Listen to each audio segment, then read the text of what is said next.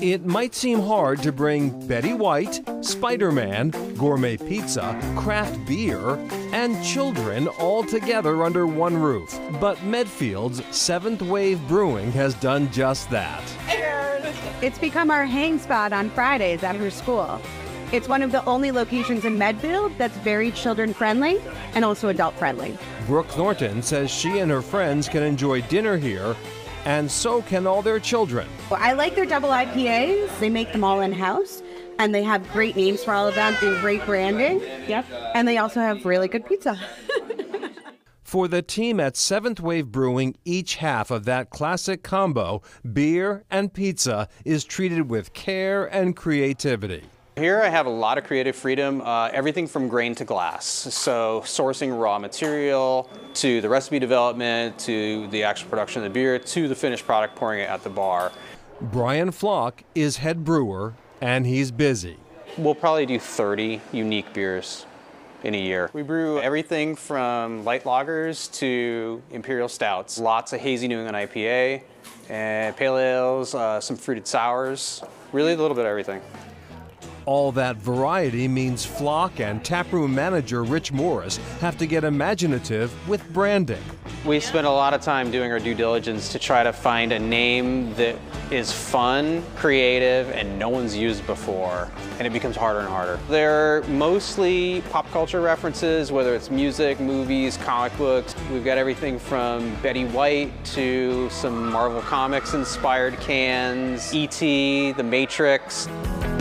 To go with this ever-changing tap list, Seventh Wave Brewing is serving up artisanal pizza. My pizza is a classic Neapolitan pizza. The crust should be soft with a little teeny bit of crunch. David Strymish is the brewery's owner and a perfectionist when it comes to his pizza.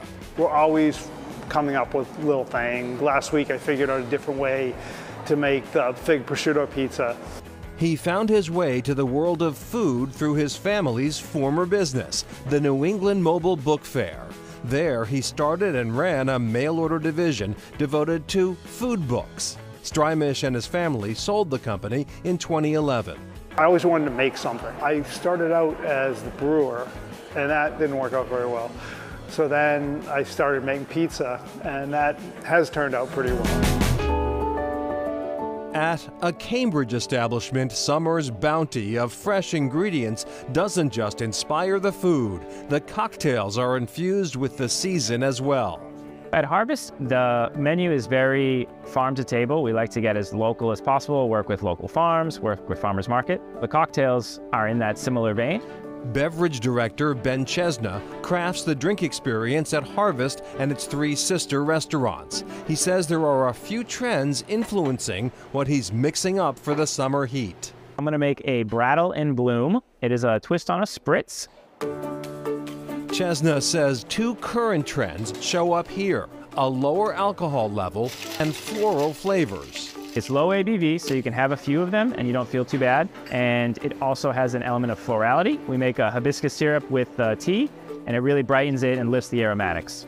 Harvest is also designing drinks with teetotalers in mind. The No Buzz Bee's Knees is a zero-proof twist on the classic drink. I think that people still want to go out, they still want to have a good time, they still want to have a drink that can pair with food or is interesting and tastes very put together, but they don't always want to get fuzzy. Finally, Chesna says it's not a coincidence that most people choose a margarita over a Manhattan come summertime. In the same element that produce is seasonal, spirits are seasonal. So in the winter, we see a lot of people gravitating towards scotch and whiskey, and in the summer, agave spirits come out. He's using mezcal, made from agave, in the Tio Rico. It combines guava, habanero syrup, and a little lime.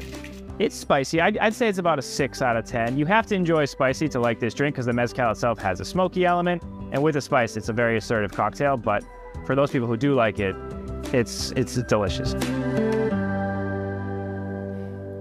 And if you'd like to try your hand at creating your own summer cocktail, Ben recommends looking to your garden for inspiration. Try adding herbs such as basil, mint, rosemary, and thyme to drinks that you already like, or swap out one citrus juice for another, like using grapefruit instead of lemon. Coming up, inspired by a passion, the flavors of home.